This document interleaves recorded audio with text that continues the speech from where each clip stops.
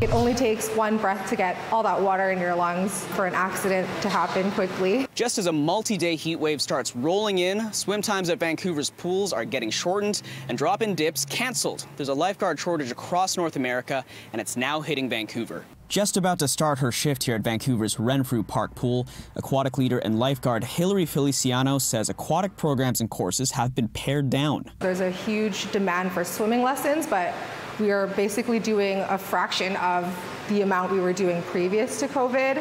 And that's just swimming lessons. So there's also the actual life-saving and lifeguarding courses that have not been running as well. Erica McDonald with the Vancouver Park Board says it's offered 9 lifeguard certification classes this year, which the Provincial Lifeguarding Authority says is a healthy number.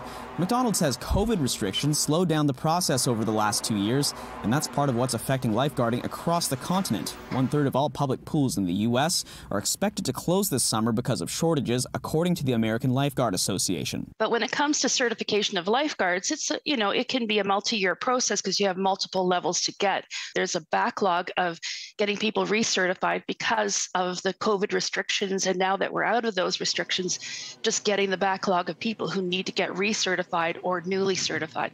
The Park Board has reduced capacity at pools, so fewer guards are needed on deck. Kids Pool reopened last weekend after months of repairs, but public swim times are limited because of staffing. At this point, we hope to still have drop-ins, but it depends every day on how many guards sign in to work. Feliciano says the beaches are understaffed and some people will be swimming unguarded. If someone's drowning, definitely don't go in, especially if you're not trained. You can make it so much more worse if you go in there and you're not a strong swimmer, let's say, and then the other person is trying to grab you and float on top of you. She says it's best to find a floating aid to throw to a swimmer in distress until you can find someone who is able to help. Parents with young children who kind of just let them play along on the sand, it's actually better to just be within arm's reach, be close enough that in case it does happen, you can go and quickly get them. In Vancouver, Kier Junos, City News.